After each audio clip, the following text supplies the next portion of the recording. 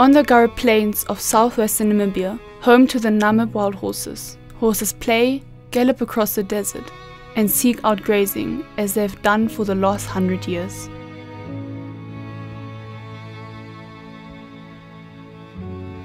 But all is not as it seems.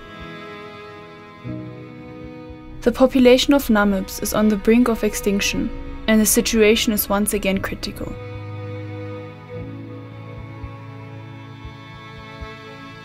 From the time a pack of spotted hyenas moved into the area in 2012 and began preying on the horses, the population has plummeted from 286 to a mere 79 horses. In 2013 alone, the hyenas killed 100 horses, 15 of them foals. Not one foal survived over the last 5 years, making the youngest horse 7 years old. There was a brief respite towards the end of last year. Rains had blessed the desert in May, breaking the long drought. A carpet of grass covered the desert floor, and the hyenas moved off to adjacent land. The horses gained condition and the first foals were born.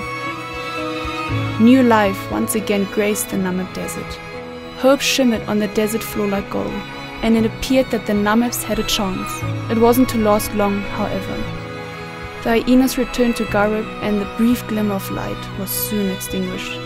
After several years of the Namibia Wild Horses Foundation appealing to the Ministry of Environment and Tourism to either manage the hyenas or grant the foundation custodianship to move the horses to a safer home, they released a statement in December 2018 that they would relocate the hyenas. Namibia welcomed the good news. The ministry acknowledged the value of the Namib population as a national heritage and affirmed that it would ensure its survival. The attempts to bait the hyenas proved unsuccessful, and they made plans to return at the beginning of the year. A month has since lapsed with no action, and the hyenas are again predating on the wild horses. All the foals born in the last few months, except for one, have been killed. The idyllic happy scene on the Garub Plains has been reversed, as it reverts to being a battleground where the only victims are the horses. A few of the Namib maize are still expecting. They are the very last hope.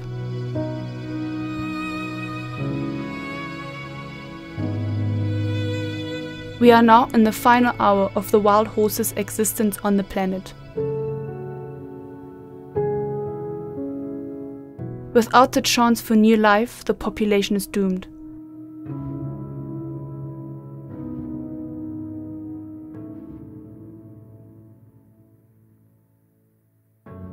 The last foal remains on the desert plains, and any day could be its last, ending the hope of a new generation.